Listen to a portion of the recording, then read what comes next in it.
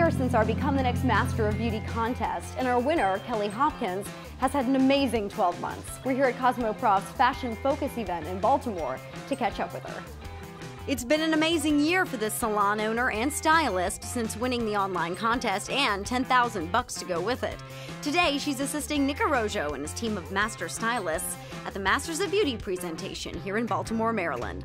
Yeah, I think, staying focused is really important, surrounding yourself with people who are the industry greats, working with you all and then also working alongside Nick. When you get down, it's just really uplifting and inspiring, and it shows you that, there is more for you if you just keep focused on it. And Nick's been really, really good at kind of holding my hand and guiding me in some of the ways that he had growth.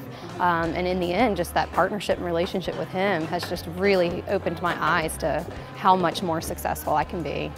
Kelly's salon in Richmond, Virginia is now an Arrojo Ambassador Salon, and she has demonstrated her skills on stage with Nick and his team at our Masters of Beauty event in New York City.